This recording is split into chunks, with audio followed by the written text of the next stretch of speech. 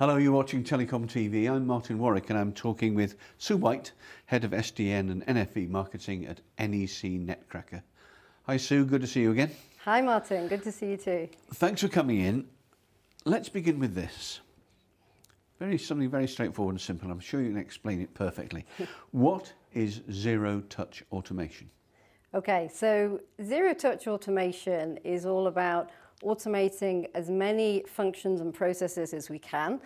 Not everything can be automated, so we say zero touch, and obviously we have to put some physical things into the network, but it's really trying to automate as much as is possible. So if we think of services, we want to automate services, be it service design, be it service actually getting that service instantiated all through to the life cycle of that service.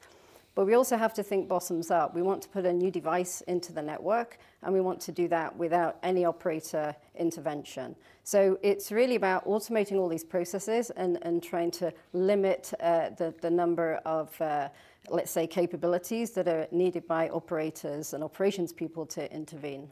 Now, that sounds, as a concept, sounds very straightforward and easy, doesn't it? But of course, it's not in practice. It's very much more difficult. What is it about zero-touch automation that's proving to be so difficult to implement?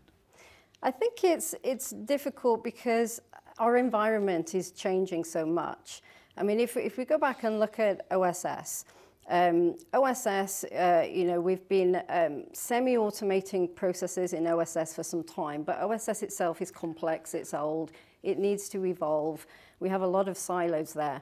But now, as we make that evolution towards SDN and NFV, and we, revolutionize, if you like, the operations environment, we're bringing in more silos. So we're bringing in SDN, where you have to, control different domains, be it optical, be it IP, and then, you really can't control everything within that domain. So then you have to bring hierarchical SDN controllers into the picture.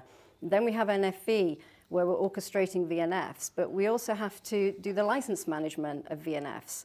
And these VNFs themselves are evolving. They're moving to more, let's say cloud native. I mean, many of them aren't quite there yet, but eventually we'll get there. So we have masses of more entities to manage. So in other words, we have this OSS silo we still have to worry about. We have SDN, another silo. We have NFV, another silo. So not only do we have to automate within these, but we have to automate across them if we're going to do zero-touch, end-to-end automation. Precisely, and presumably the hardest part, and we know about silos and how you can make those work, but the horizontal layer across the top of them, joining them all together, is that where the nub of the problem is? Yeah, it's actually where the key problem is, and this is where, for us, is really a key role of orchestration comes in. So we need to move to an orchestration environment so that we can start breaking down these layers, we can break down these silos, and we can start looking at processes and automation across all the different layers. So again, if we think of service provider networks today, many operators will claim that they virtualize many functions in their networks, which they have. But how many of those are actually operated manually compared to fully automated? And I think the answer will be much more towards the manual side. So I think it's critical that we introduce automation to get us to that stage of automation. But what's also key is orchestration needs to evolve. So what we need to do is again, we need to combine functions across these three silos. So for example, if we want to do configuration management, so a typical FCAPS capability, it shouldn't be just for a physical network, it should be for a virtualized network. We have one process that supports both. We also need to bring in some new orchestration functions, so we need to evolve the role of orchestration to be more than it is today. So we need, for example, to be able to do things like license management and automate FCAPS as well. So we need to broaden that role, and we need to probably think about how we architect networks differently, particularly as we move towards 5G, because that'll have more stringent requirements. So we need to start thinking about how we can improve how we actually deploy and architect these networks going forward for automation. You're one company, NEC Netcracker, within a range of companies involved in this. How do you think the industry at large, the industry overall, can work together or perhaps come up with some kind of solution to expedite this transition to zero touch? Well, I think we need to collaborate a lot more. I think we're not short of groups, be it standards groups, be it open source groups, be it vendor communities, be it service provider communities, coming up with suggestions and options to solve some of these problems, which is all great, but we need to work harder and faster to solve some of these problems. Like VNF onboarding, we've talked about the problems of VNF boarding for a long time now, and we're still talking about it. So I think there's certain things that we need to move ahead on. We understand that, and I think we also have to approach it very pragmatically. I mean, what are the service providers need to automate first? You know, what's the next steps? You know, sometimes we sort of get ahead of ourselves on technology, but I think what we need to do is figure out, you know, what are the most important concerns they have and move towards those areas first. And as an industry, we need to certainly have some standards in place, but we need to align much faster than we're doing now.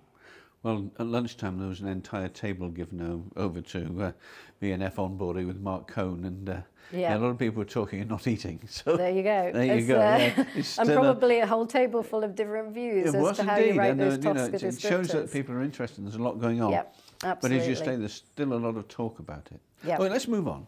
You mentioned before the previous question 5G.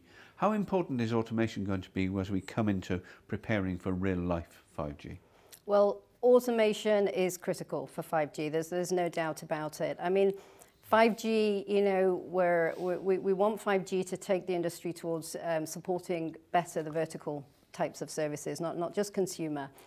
And if we think about the vertical services, there's all sorts of different new requirements that come into play, more volumes of services. So we want to be able to slice the network and, you know, virtually slice the network in many different ways to support those vertical industries.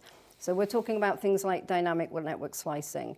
So you cannot do dynamic network slicing without automation.